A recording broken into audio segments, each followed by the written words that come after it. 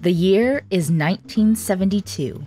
The toy company, Kenner Products, had been in business for 25 years and was currently a subsidiary of General Mills. Their main offices were located on Kenner Street in Cincinnati, Ohio. In another part of the country lived a woman named Allison Katzman. One afternoon, Allison's daughter came home with new contact lenses that accidentally changed the colors of her eyes. This small shift in her daughter's appearance inspired Allison to design a doll whose eyes could change color. She worked with a gentleman named Gordon Barlow to develop the eye mechanism. Once she had a prototype, she began to shop her idea around to several toy manufacturers. But Kenner saw the potential and decided to produce the doll. With that, Blythe was born. Open your eyes to the world of Blythe, the wide-eyed world of Blythe. Pull her ring, see her do her thing, she'll change her eyes for you. Blythe, the doll with a surprise in her eyes. Quick as a wink, her eyes change color. They change expression, too. Blythe, Blythe, changeable Blythe. Look, she's bouncy brown.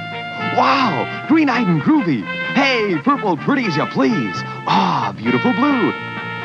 And she's really out of sight in her mod outfit. Blythe, Blythe, a new look for Blythe. Take a comb and give Blythe a swinging new hairstyle.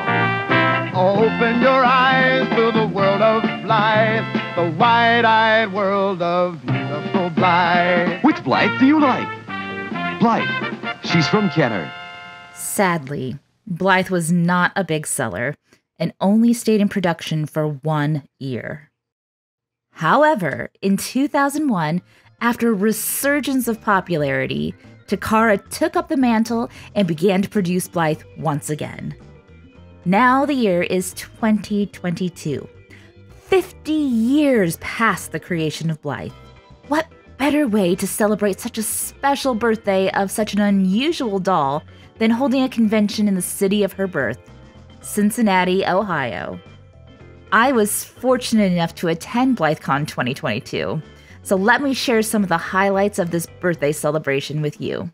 Let's go.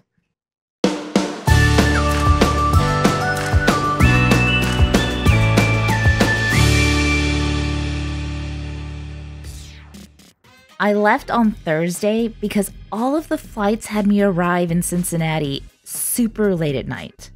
My flights were actually pretty easy, but when I finally arrived at my hotel, I was so exhausted and I pretty much fell asleep immediately. The next day, the convention hosts allowed the vendors to set up their booths early, so I woke up and headed to the Cincinnati Music Hall. Isn't this building gorgeous? I arrived a little early for setup, so I had the pleasure of wandering the ballroom before any of the decorations were put up.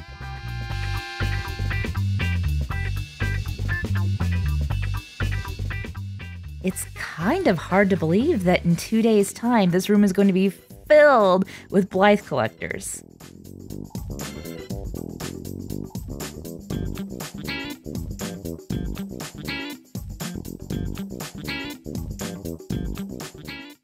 Behind this beautiful metal grille sits one of the world's first electronic organs, the Wurlitzer.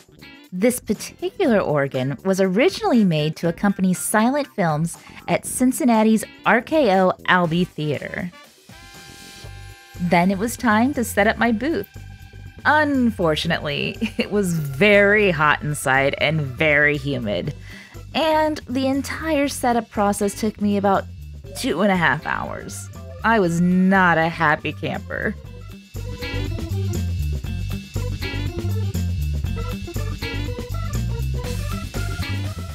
Because I was the last vendor to leave, I got a sneak peek at some of the surprises the host had in store for the attendees. Saturday was the beginning of the festivities. We had a pre-meetup at Newport on the Levee. It's like an outdoor mall that sits right next to the Ohio River. Now, I was so excited to chat with some of my new and old friends. but I didn't take any video. So I had to borrow these photos. Whoops. One of the things that surprised me the most about Cincinnati was the sheer amount of gorgeous murals in almost any direction you looked. That evening, for an additional fee, we had an amazing party on one of the riverboats that floats on the Ohio River.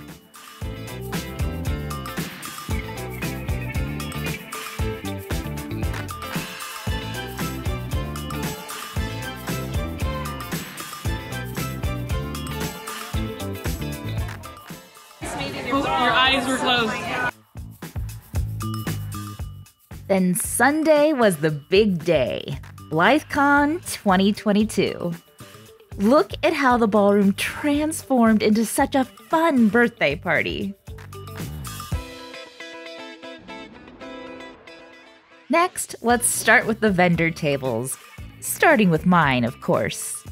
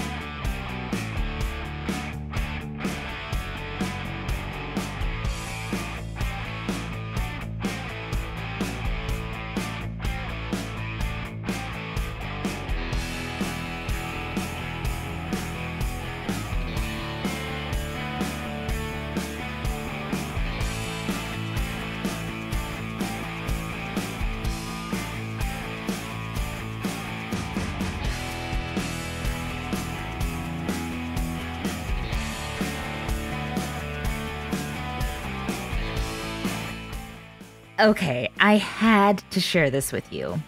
This woman is weaving lace with bobbin thread. I watched her do it for quite a while, and I'm still not sure what kind of magic she's using to do that. Anyway, color me impressed.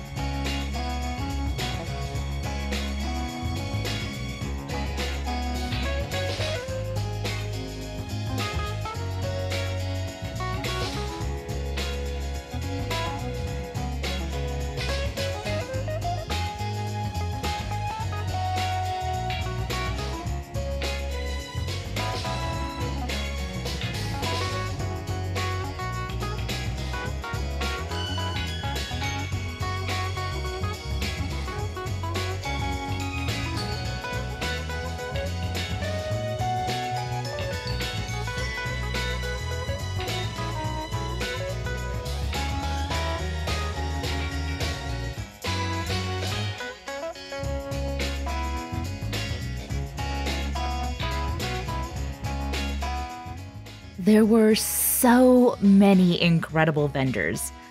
I'm pretty sure I spent more money than I made. But that's okay. Our girl will only turn 50 once, so we've got to splurge a little here and there, right? One of the favorite pastimes at BlytheCons is to sit at a table and dress your dolls in their new clothes. Or set them up in some sort of display so people can walk around and check out everyone's dolls. This is one of my favorite parts, because then I get to see how different everyone's style is, or perhaps find a new customizer to follow.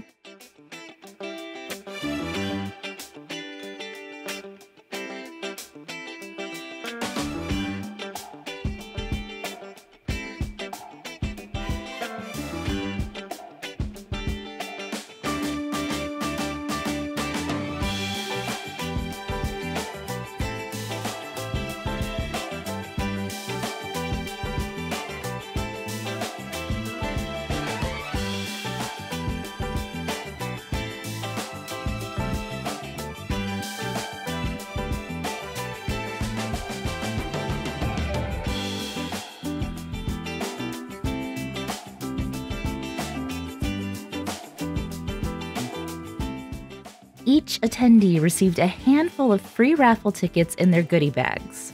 Then we were instructed to put our tickets into the bags of the items we wanted to win. However, I feel like this was a little unfair because there were over 100 items that were generously donated to the convention, and I couldn't possibly choose. I mean, look at all of this amazing stuff.